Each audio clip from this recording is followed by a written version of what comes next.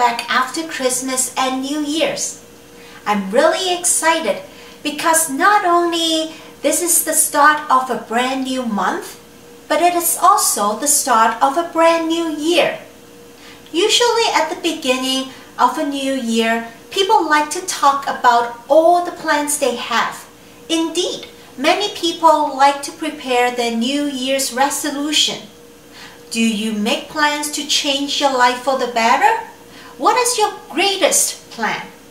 While you set your goals, do you set any rules too? Why? Why do we have rules? Because rules help a person to follow through and that there is accountability to be responsible for the outcome. You know how when you are playing a board game, there are rules you have to follow? Well, in the same way, there are rules for living. And we have rules that we are to follow at school, at home, and at church. Did you know that God set up rules for His people to follow too? He did. As we read in the Old Testament, God gave His people rules to keep them safe and to help them. In fact, the Jewish people had 613 different laws to follow. 613. Plus, they made even more rules to try to keep from breaking any of those 613 laws. Rules for living can help us live the way God wants us to live.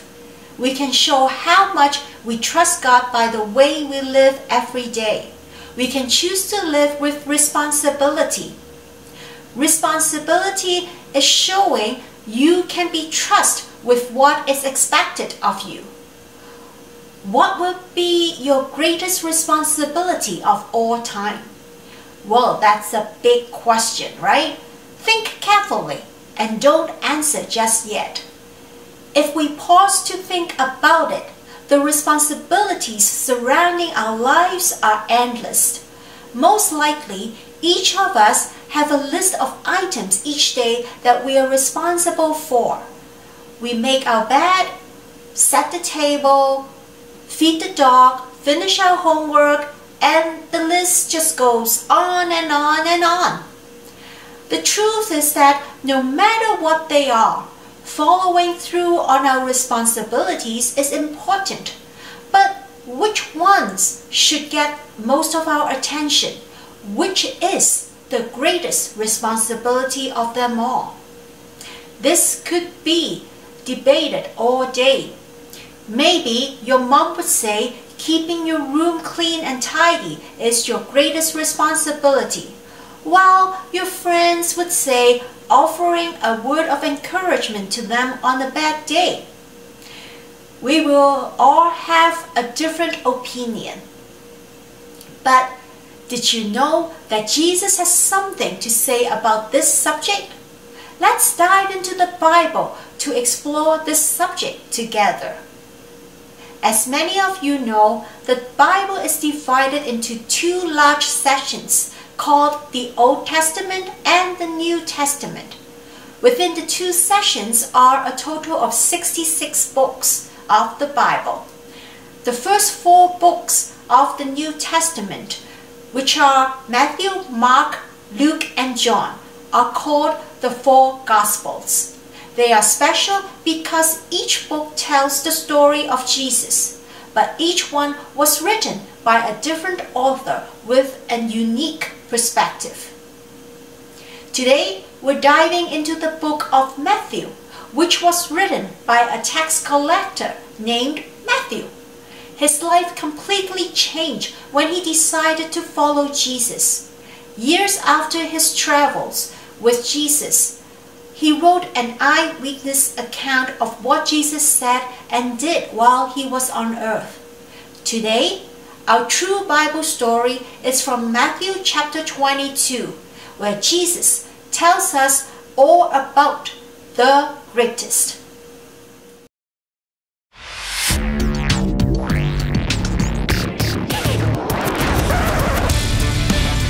Everyone is part of a bigger story.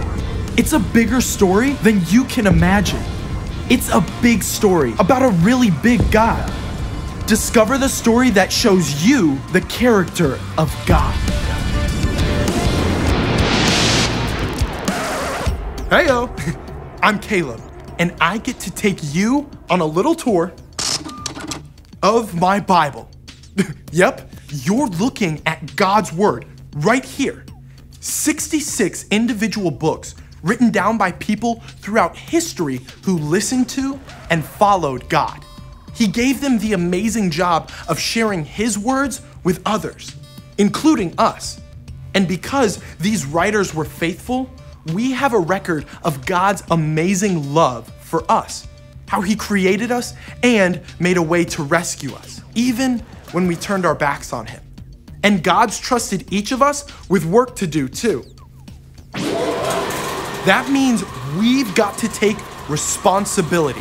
And I have 5 stories right here to show you what it can look like. We start off in the book of Matthew.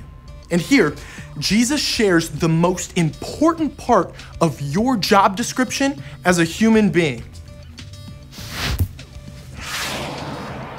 Love the Lord your God with all your heart and with all your soul. Love Him with all your mind. This is the first and most important commandment. And the second is like it. Love your neighbor as you love yourself. Want to be the best you God created you to be? Then love God, love others.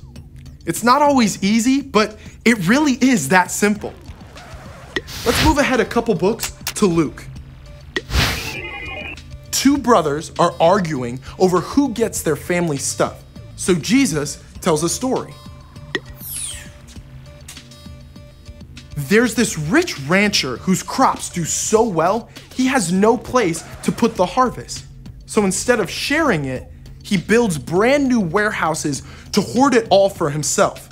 Then he lives happily ever after, right? Not quite. Time for a hop back to the Old Testament and the book of Proverbs. Here we go. In chapter 6, we find a proverb or a wise saying about the value of hard work. You people who don't want to work, think about the ant. Consider its ways and be wise. It has no commander, it has no leader or ruler, but it stores up its food in summer. It gathers its food at harvest time. I mean, if an itty bitty little ant can take initiative to gather its food for the whole winter, then you can probably clean your room without 3 reminders. Back to the book of Matthew for another story from Jesus. Here, Jesus tells the tale of 3 servants whose boss goes on a long trip. The boss leaves each servant some of his money to take care of. But while the first 2 go all out to use that money and make more cash, the third one's got a different plan. It involves a shovel and a hole in the ground. And we're not talking about searching for pirate gold. Let's wrap up in one of Paul's letters, Ephesians. Paul tells the believers at the church in Ephesus, don't let any evil talk come out of your mouths. Say only what will help to build others up and meet their needs. Then what you say will help those who listen. You may not have a lot of money or stuff, but you do have words. And you can choose your words to make someone's day in a really big way. God's given us so much. Maybe it's our families and friends, or our stuff, our time, and our words, and He expects us to use them wisely, with His help. That's a big responsibility, and I can't wait to see how it plays out in you and me.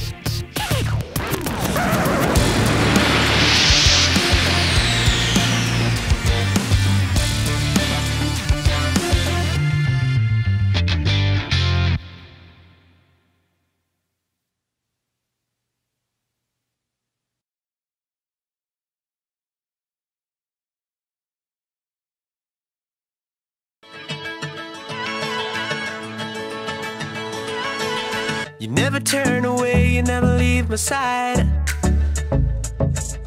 And every time I call your name out just to find that you're already right here with me, never been alone. I can trust you with my heart, 'cause this I know.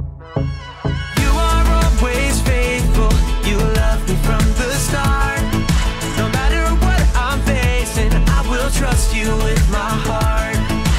You are more than able to lead me through the dark. Your love is never failing, I will trust you with my heart. Whoa, I will trust you with my heart. There are days when I feel I need a friend, and then I hear your voice reminding me again that you're already right here with me, never been alone. I can trust you with my heart, 'cause this I know. You are always faithful, you love me from the start. No matter what I'm facing, I will trust you with my heart.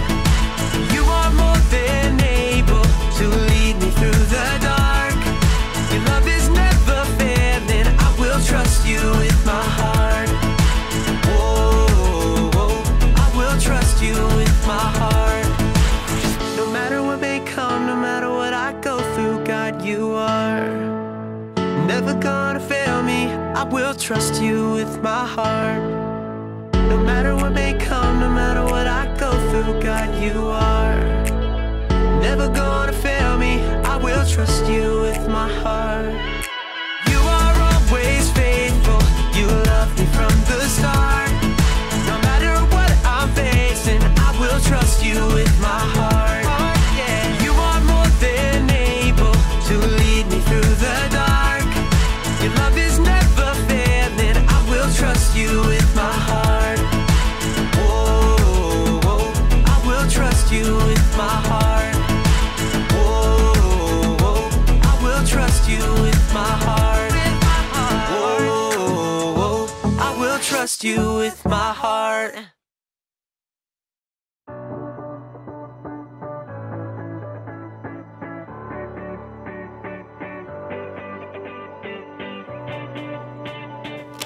Hey everybody, my name's Erica, and if you're like me, you love playing games! I love sitting around a table with my friends and family playing card games, board games, or any kind of game. I just got a new game in the mail today. Duga Pioneers! But I'll have to wait just a little bit because if you're also like me, you can't play a game until you know how. I feel like I owe it to the designers of this game to learn all the rules so I can play the game the way it's designed to be played. It's my responsibility. Responsibility is showing you can be trusted with what is expected of you. So let's check out these rules. The Doja, Duga, Doge, Doje, Doja Pioneers Instruction Manual. Rule number 1. Each player should roll the enclosed red die to determine who goes first. The person who rolls the highest odd number should be the first player to begin the adventure. The person who rolls the lowest even number should draw a standard utility card. If the card is beige, they should go second. If the card is fuchsia, they should go last. If the card is orange or gold, all dice rolls are null and void and the process should be repeated from the beginning. Okay. Rule number 127. Should you run out of standard utility cards or action cards, you must pause the game until more cards are ordered and cards can be purchased from the website listed below. Expected delivery can be 8 to 10 business days. Oh, this is exhausting. I mean, I get it. We need a lot of rules.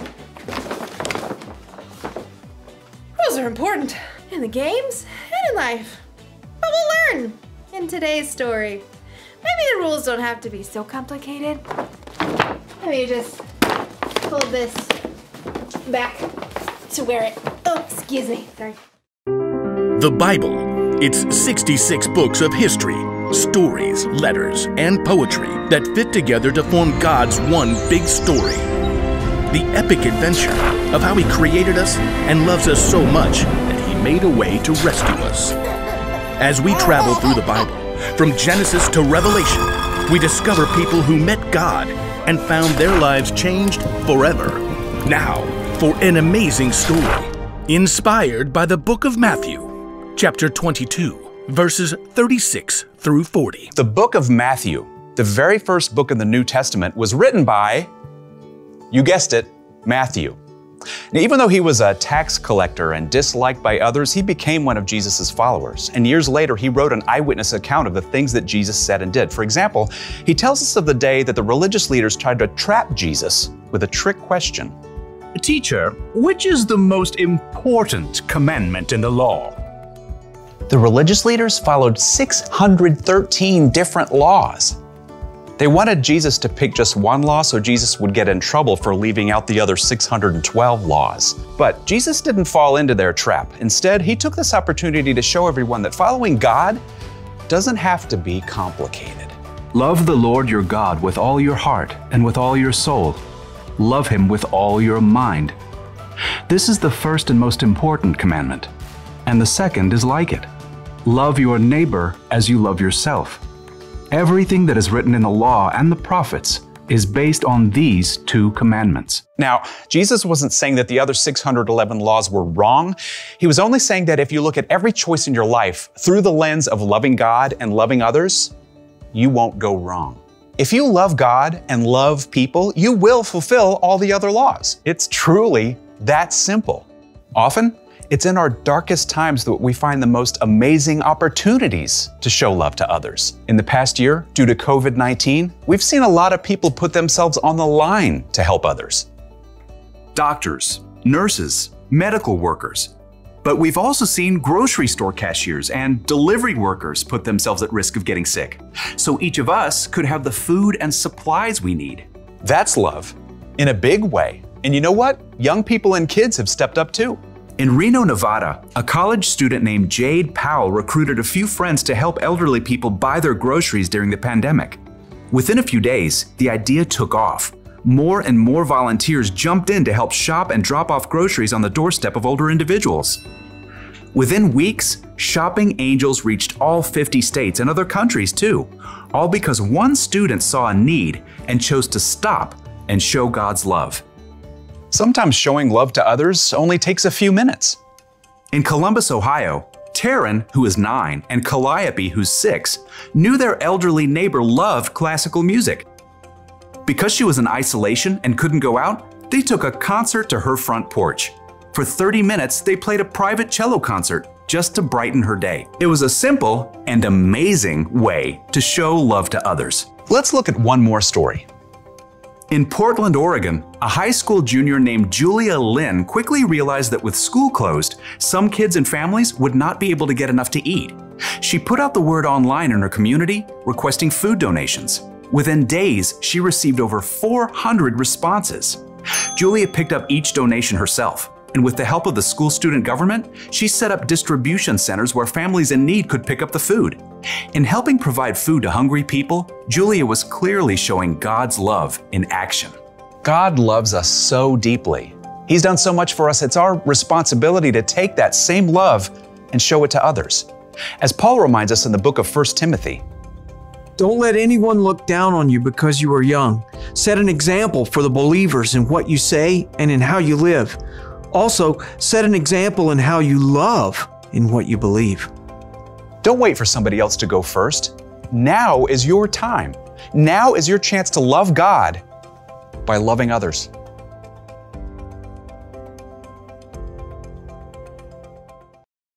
Hey, have you ever noticed how many rules there are in life? Look both ways before crossing the street. Hey, you!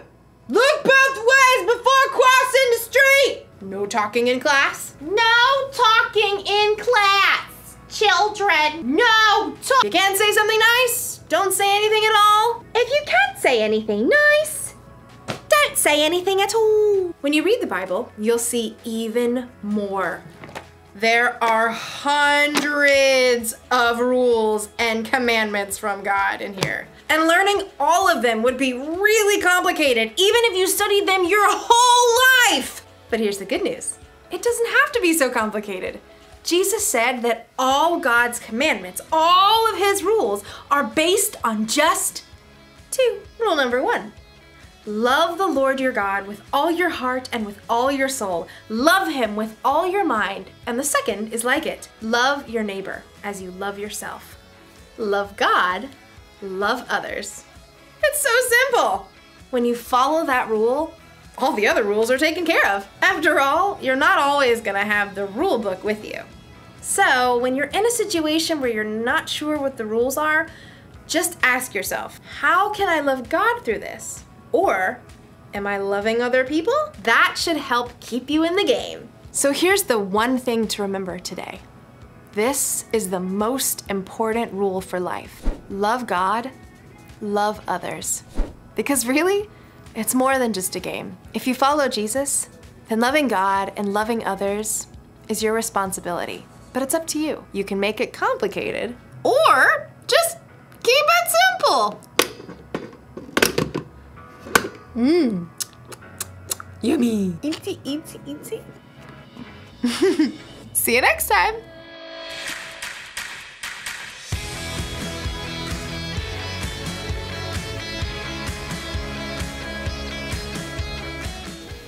Jesus said this to his disciples.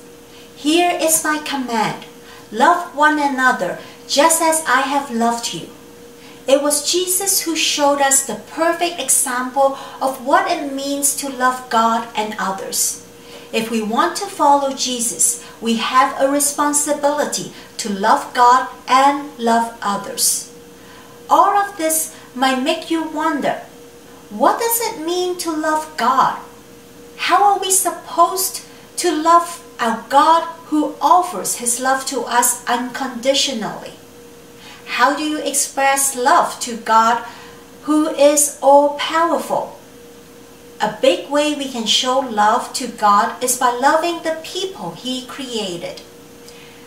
Jesus has shown his love to us, and now we get to share and show that same love with other people. Showing love is more than a feeling. It's taking action. Giving away a pencil to your best friend when he or she needs one, it's not a problem. Hugging your grandma after she had a bad day is a no-brainer. But loving others goes beyond close friends and family. What does it look like to love perfect strangers? Is it easy to love others who look different than you? Are you willing to offer love to those who speak a different language? Often, it's in our darkest and most uncomfortable moments that we find the most amazing opportunities to show love to others. Some of you may be thinking, I want to help others someday. Don't wait. We do not need to wait until we're in high school or until you can drive, or until when you're an adult to show God's love to others. We don't need to wait for someone else to go first. We can make a difference today. In fact, Timothy once wrote in 1 Timothy chapter 4, verse 12, "Don't let anyone look down on you because you are young. Set an example for the believers in what you say and in what you live. And also set an example in how you love and in what you believe. Show the believers how to be pure." In other words, the time to show God's love to others is now. If you want to love others but are unsure how, ask God to help you show love to the people around you. When they see how you love them, they can see how God loves them too. This isn't always easy, So let's take time to pray and ask God to help us as we try to love others the way God loves us. Let us pray. Dear God, you are the perfect example of love. Thank you for giving us the perfect example of love. You love us so much that you sent Jesus to be our Savior. And Jesus showed us what it means to love others, to treat others with love and kindness. Thank you for making it so simple and so clear. That's what's most important, is the way we show love. We're so thankful for the great responsibility you give us to love. You put your people and things around us every day and trust us to take care of them. Please help us see the many opportunities we have to love God and to love others. Help us stand up and say yes to the chance to care for others and create a ripple effect of love in the world around us. Help us to follow you well this week by growing in our love for you and choosing to love others as much as we love ourselves. Please help us show how much we love you by the way we love the people around us. Thank you, and we pray these things in Jesus' name. Amen. As follower of Jesus, we have a responsibility to love God by loving others. That's what Jesus said is the most important thing. That means it's about more than just following the rules. We don't have to wait for someone to tell us to do something. We can decide for ourselves. We can choose to show love by being helpful and kind and treating others the way we want to be treated. Love God, love others. Who are the people you could show God's love to? By being helpful and kind to a person, you will point that person to God through the love you show them. Don't wait for another opportunity or for another person to show love to you first. You can make the first move this week. Have a wonderful week showing God's love to one another. I'll see you next Sunday. Bye-bye now.